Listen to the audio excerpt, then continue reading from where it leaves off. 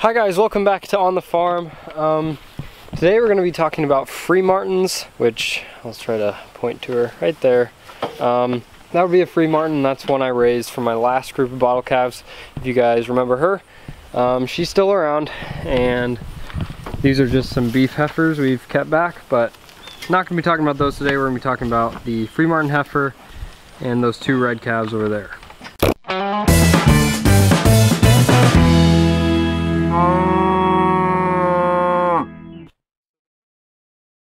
So the first thing I want to mention, guys, as you can see, I'm wearing my, off-brand Carhartt. It's pretty cold today. The weather has changed within the last 2 days. It's dropped down to about 40s. Well, 40s at night, and today it's only supposed to get up to like 53. And it was 90s last week, so yeah, quite the weather change, but I have picked up straw for the little bottle calves.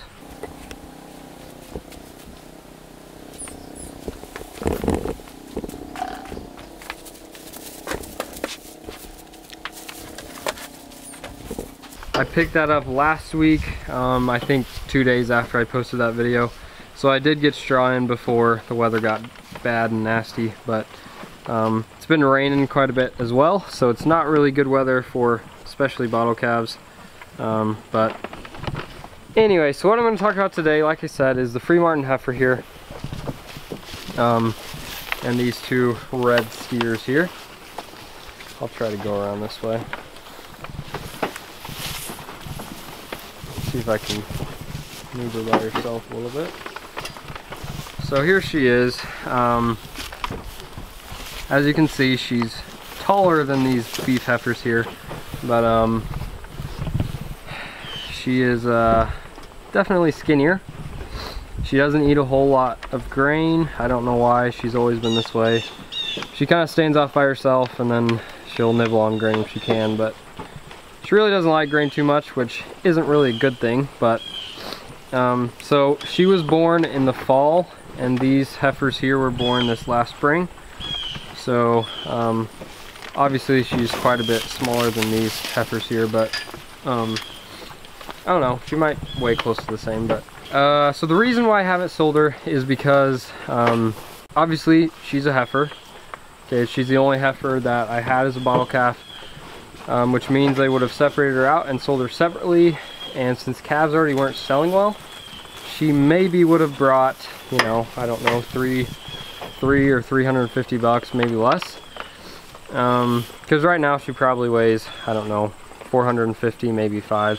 She's not very big, which once again, she is a twin. Obviously okay, well, for those of you who don't know what a Freemartin is, it is when you have a heifer and a bull calf that are twins, and basically the bull calf, all the testosterone from him blocks the testosterone from getting to her, and therefore her uterus does not, well, it either grows and it barely grows, so it's tiny, or she doesn't have a uterus at all, which is kind of rare. But basically all Freemartins are infertile. Now if you have two heifer twins, they're perfectly fine, they can reproduce, but it's just whenever you have a heifer and a bull calf together, you have problems. So yeah, she is a twin, which may be why she's smaller. But for her, we are just going to end up butchering her and trying to eat her ourselves. Whether we take her to the butcher plant or we do it ourselves, we don't know yet, but as of right now, we'll probably take her somewhere, but we don't know for sure. But that's the status on her. I think we'll keep feeding her out for another, I don't know, 6 to 8 months. And right now she's a year old, so yeah, so maybe 6 or 8 months she'll be ready to go.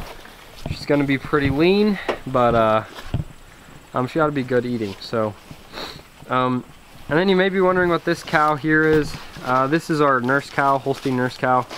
She is raising 2 calves for us right now. One of hers, which is her own, and the other one is a beef calf that lost its mother. So she's raising those 2, and we'll probably wean those 2 calves off here in 2 weeks and stick 2 other calves on her. Now let's find the red calves here. As you can see, if she doesn't block me, she's normally pretty gentle. Come on. So you can see the size comparison here. Maybe they don't all back into me. He was obviously born the same time as they were, and I don't know, he's probably 100, 150 pounds lighter. He was supposed to be Red Angus, that's what I was told. Obviously, you can tell he's got quite a bit of Jersey in him, but as a calf, he did look like just a little Red Angus calf. But him and the other one, which I can't seem to find right now, I guess he's back there somewhere. Yeah, these two, they're doing fine.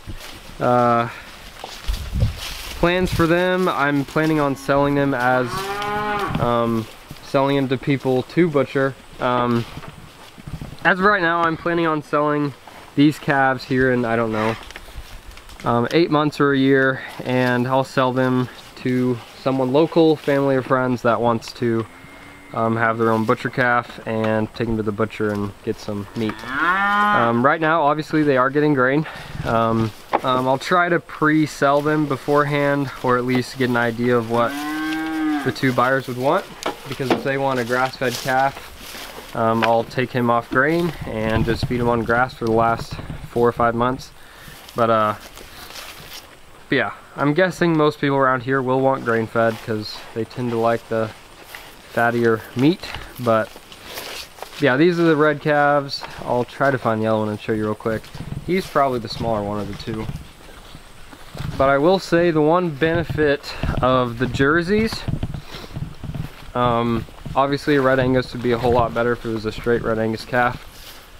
You can see him there.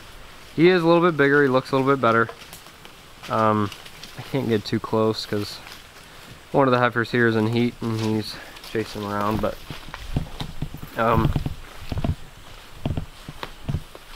yeah, one of the benefits of jerseys is that they do finish on grass better than any other dairy breed. Obviously they take a lot longer to grow, but they can finish on grass. They'll put on quite a bit of fat just with grass. So that is one of the many benefits, well, one of the few benefits of jerseys, I should say. Like I said, they are a smaller calf, they take longer to grow, but I think I can sell them and still turn a profit, especially since I had them on I raised them on a cow and I didn't have to spend money on milk replacer. But anyways, I hope you guys got a better look at some of these calves I haven't shown in quite a while, a few months at least. Like I said, it's going to be a pretty long time before these are actually sold or eaten, and I just thought I'd give you guys an update so you can see what they look like now. And I thought I'd let you guys know that Angus cross calf that I had with this group of bottle calves here, he was the only Angus cross I had. I took him to the sales barn. My dad actually hauled him for me. I couldn't do it, but he hauled him for me. I couldn't watch him sell either, but he brought $1.30 a pound, and if you remember, the straight Holsteins brought 93 cents and one of them brought 83. But so he brought $1.30 a pound, and I think he weighed 7 something or upper 600. Anyway, the total check on him was $975 after tax, after all their fees and all that. So and obviously I did pay $250 for him originally, and I had 60 bucks in milk, or 65 bucks in milk replacer, and who knows how much on grain. But I at least made a couple $100s on him. And if you watch my recap video on how much I made, I had already at least broken even. I had like $100 profit there. And so that $975 was straight profit now. So I can say that I made over $1,000 last year, which once again, it's not a whole lot, especially for the work involved, but it was a terrible year We had a pretty bad drought. Hey guys, I do have another calf coming today, but I'll save that for another video since it doesn't really fit in with this one. But with that being said, thank you for watching. I hope you guys enjoyed this update.